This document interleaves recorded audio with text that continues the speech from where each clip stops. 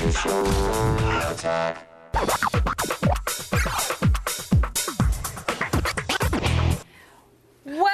the High Priest of Film, Mr. Chris Gore. Thank you, folks. Nintendo does not equal guns. Yeah, gaming does not equal violence, basically. Well, Nintendo doesn't, but maybe the PS3 or maybe the Who knows? PSP. Who knows? It's just not Nintendo. Right, exactly. Now, Chris, what do you have for us first? I'm very interested about the movies today. First, we have The Golden Compass. Not sure if you caught this one, but this was an attempt to create a new fantasy film franchise. Yeah. Well, I know I had actually met somebody from marketing. They were so excited about it before. And the poster, I don't know if you guys remember it, but it was like Daniel Craig and Nicole Kidman and some lions and stuff, and you really couldn't see what it was about. And they wanted this to be their new big franchise, but it kind of fell short. Yeah, I think it definitely fell flat, mainly on the area of, this is going to sound lame, but it's the characters were just not as engaging as the ones in, Harry Potter or Lord of the Rings. Or Lion, the Witch, and the Wardrobe, which did well. Exactly. Right. I feel that it was almost like the film was so big and so opulent that it was hard to relate, whereas Harry Potter, we see his sort of meager beginnings. So you don't think they should make any of the other books into the sequels? Just leave it alone? Cut your losses? Yeah, who knows? Maybe they'll come out direct to DVD or some sort of a Hallmark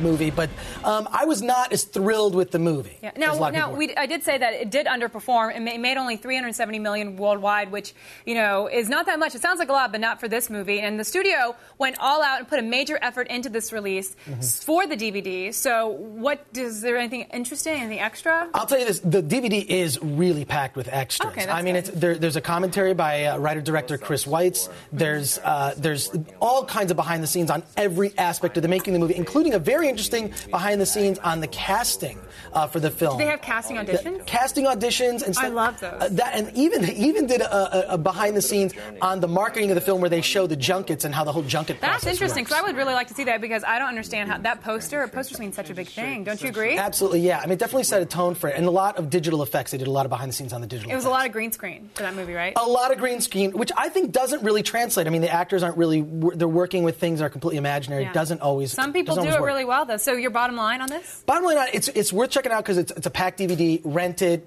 but don't buy it. All right, now, what's up next? What's up next? We have Tim and Eric, awesome show, great job, Season 1, which, if you're a fan of Tim and Eric, it's one of those things where, I don't know, I love them. Well, people either love Tim and Eric or they just misunderstand them, they don't really get them. So, how will super fans like this DVD? Well, super fans are already buying 2 or 3 copies of it. I love that face. But it's so strange. It's one of those things where if you've eaten the correct number of brownies and the correct brownies, then this stuff is funnier on the 7th, 8th, 9th, 10th time. And besides that, also... John C. Reilly's fantastic in the series. So great in the show. And there's a lot of other little cameos in there, too. Bob Odenkirk is in it. He's there's great. Lots of features on this, right? I mean, lots of stuff has to be cut from the show to be aired, so there's got to be on the DVD. Yes, the DVD is loaded. There's commentary on there. Some of it's serious. Scenes, deleted scenes and bits that didn't really work or they think didn't work. There's even some footage from AwesomeCon, which is the sort of alternate to Comic-Con in San Diego, right? which those guys did as sort of a goof. But it's really a loaded disc, and they just put a lot of love, effort, and into this. I have a feeling I know what your bottom line is, but go ahead and tell me. Yeah, no, absolutely. This is a buy, get this DVD. It's awesome. Awesome. Okay, and finally you have. Finally, we have Charlie Wilson's War.